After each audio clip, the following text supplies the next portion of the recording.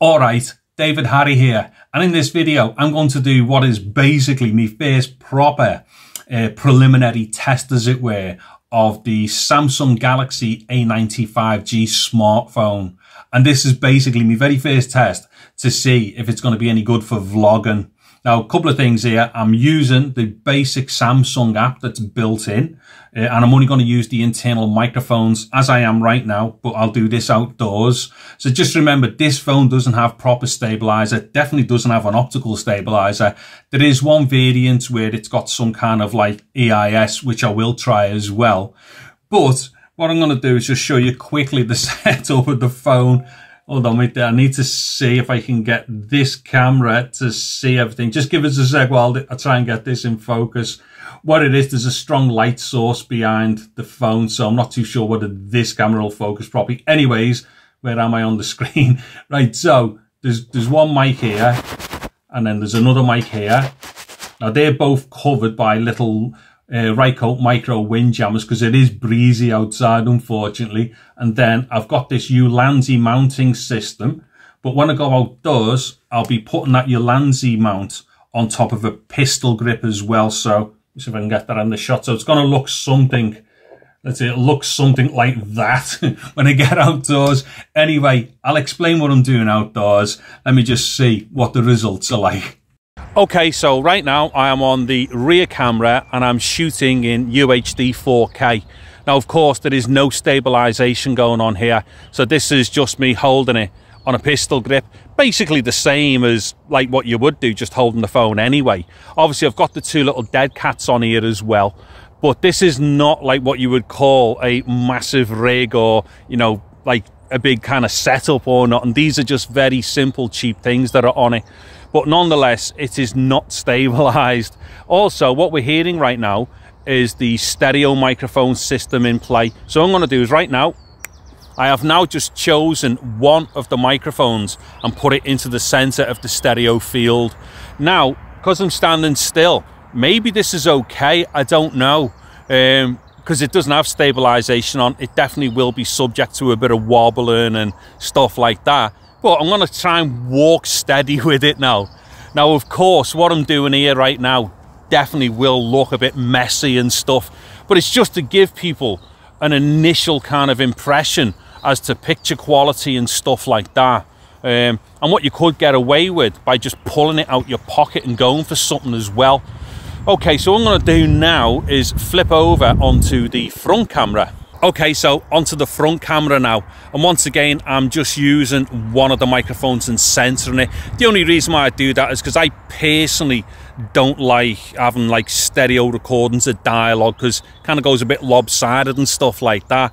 So of course, again, no stabilization, but what does the picture look like and things like that, you know?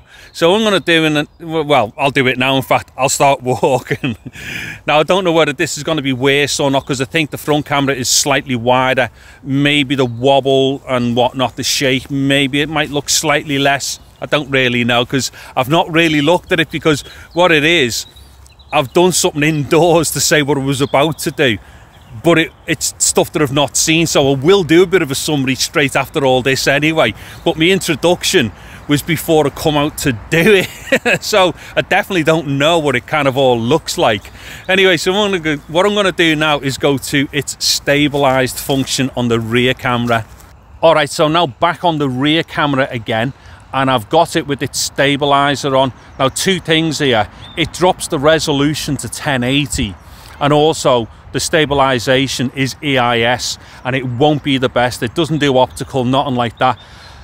And I'm going to hazard a guess as well that the stabilized version may not even look like 1080. I mean, it may do, but because I know probably how this is going to be doing it, it's going to be using a huge chunk of whatever the picture is in order to do its stabilization. But, you know, if it works and you can get something out of it that you kind of, you know, happy-ish with, then maybe it's worth using. I don't know. Again, I've not properly looked at it yet or anything, so I don't really know. Now, the thing is, right now, hopefully we're seeing a fairly stable shot. So regardless of resolution, color, picture quality, we should at least be seeing something that's fairly stable, I would imagine. but are we going to see stability when I start walking with it? Okay, so that's me just kind of taking, you know, I'm taking measured steps, shall we say, just to try and help it, you know, kind of even out a bit more. Now what I'm going to do, I'm just going to kind of put a bit of a pace on here. So I'm walking way faster than what I normally would do. In fact, let me just run a little bit, and I won't run too much because I'll only get knackered doing it. Actually, the phone's all over the place in my hand here. There's absolutely no way this is going to be doing anything useful, I wouldn't imagine. Okay, now the wind has started picking up as well here, and I've started feeling bits of like drops of rain and stuff. So what I'm going to do anyway is shoot back indoors, because don't forget, this was only going to be a first test scenario with all this. And you know, I will definitely be doing something with my 3-axis, you know, gimbal with this as well, my stabilizer. Anyway, back indoors just for a quick summary. Okay, so there we have it then, my very first full proper test of this phone. Just doing some vloggy stuff with it. Also, right now, I'm also on an external boom mic. Now, again, I'll explain a couple of things about this, but mic's up there. We should have heard that. Now, the thing is, just bear in mind that this was all done with the internal app. So everything is fully automatic with it. So all the exposure, all the color, everything. So it's going to be a little bit all over the place and stuff. And right now as well, the audio that you're listening to will be subject to the internal processing of the phone. If I were to use like dedicated apps for these things, you can like get a much better picture, and we can get a better mic sound as well, because we could take out AGC and stuff like that with it. But anyway, regardless of all that, I think that the phone is absolutely brilliant for what it is.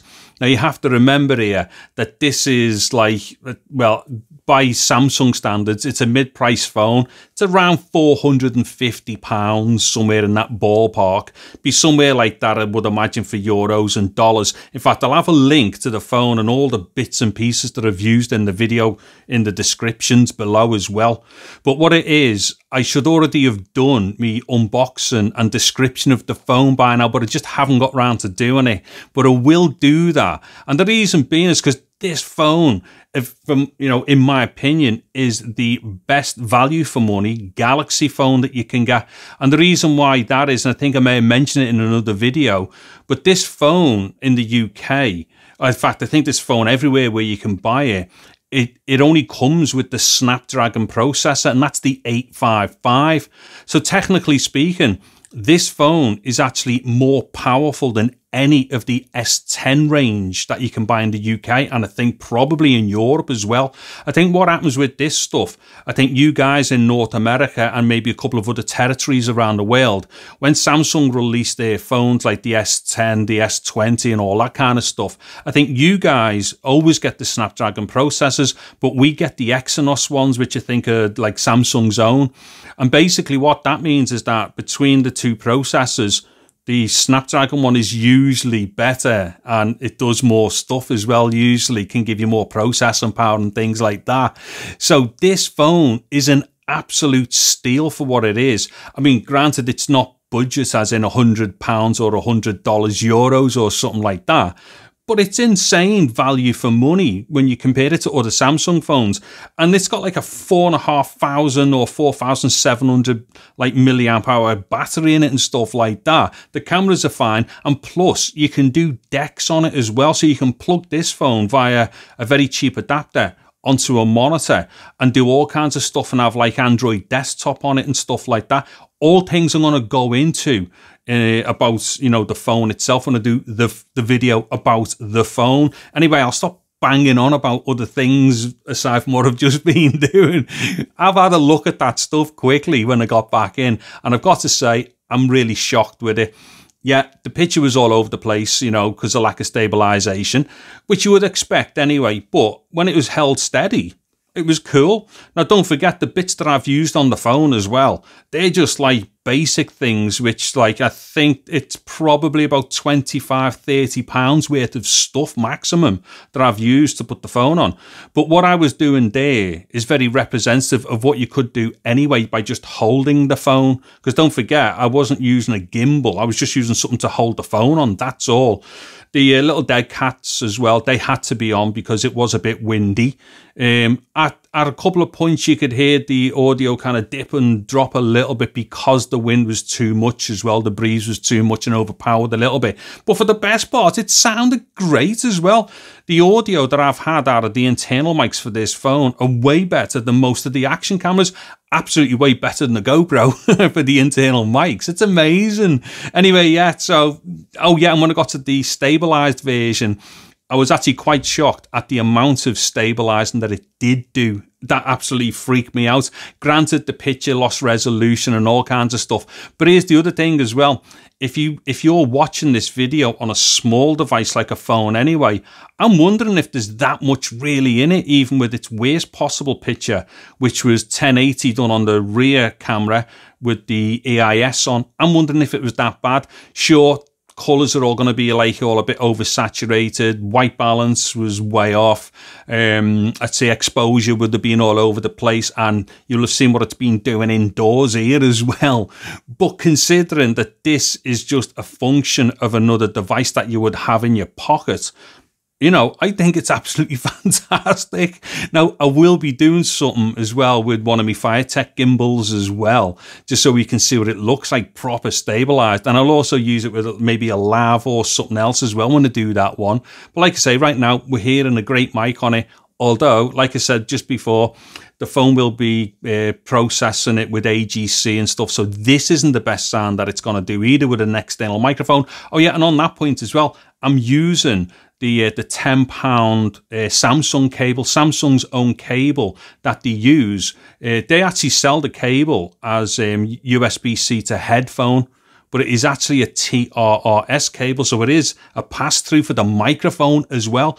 Samsung don't mention that, and I don't know why, because it works perfectly. It's awesome. Anyways, like I said, there'll be some links and whatnot there, but please let me know. Anyone who comes across this, please let me know what they think of it. I know it's not going to, you know, stack up against an S20 or possibly an S10. Obviously, the S10's got optical stabilizing and stuff, but for the raw basic resolution without using fancy apps and processing and just out of the box, as it were, let me know what you think of all that, because yeah, I'm quite blown away by it, to be honest, and I really look forward to doing the one with the 3-axis gimbal thing that I've got for it as well. Well, it's not for this, it's just for any phone, but I'm going to have a crack at that as well.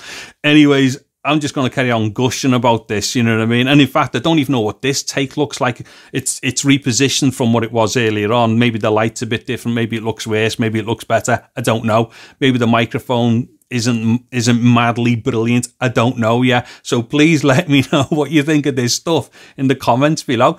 Also, if you've liked this video, please consider giving it a thumbs up. Maybe subscribe to my channel, click on the bell notification icon, all that usual nonsense at the end of the videos. Anyway, I'm David Harry. Thank you very much for watching this video. Take care and goodbye now.